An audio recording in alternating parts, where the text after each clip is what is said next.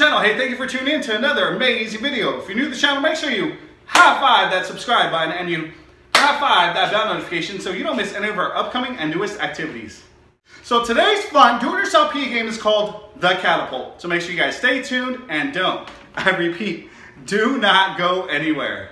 All right, so here's the setup for the Catapult. Now I have my table, and then I have a towel here on the floor, which is about 3 feet away, and then I have a basket, which is 6 feet away, okay? Now I'm gonna use my spatula as my catapult. The top portion is gonna rest on the table, okay? The bottom portion is gonna be sticking off of the table flat like this. Right there, placed on top, okay?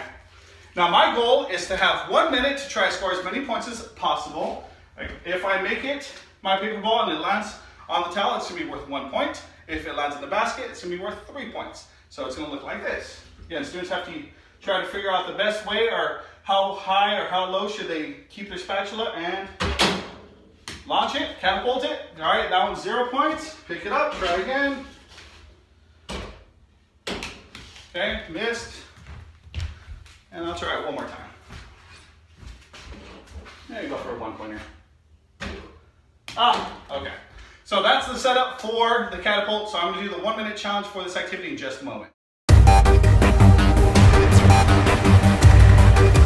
All right, here we go. Starting in 3, 2, 1, and go.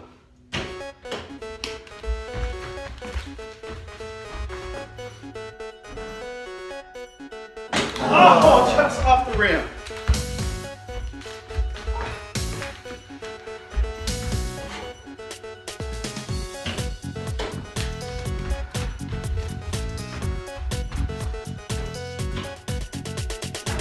Boom, shot it like 3 points.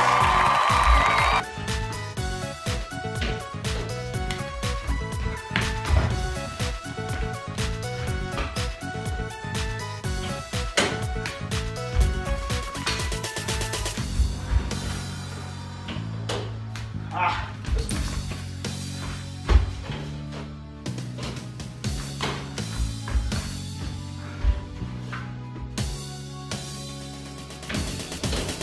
Ah, it's getting closer.